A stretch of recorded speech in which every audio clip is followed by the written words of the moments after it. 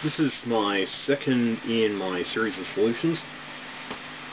A lot of people have been, well, for a long time, and I mean thousands of years, human beings have postulated on the ability for us to have one governing body for the entire planet. Well, the world as they knew it.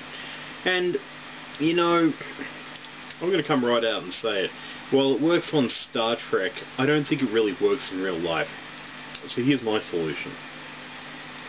You invest the power in local communities. Now, I'm going to put in a separate video my idea on how you pass regulations for the entire planet without having a planetary dictatorship.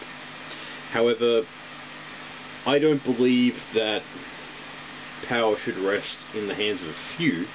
I believe it should be heavily distributed amongst the citizens. As I've always said, my rights end where your rights begin. So technically, in matters of personal disputes, you can always solve that person to person. So, no, I don't believe we should have a worldwide dictatorship telling us what to do. There's too many chances for too much abuse of power.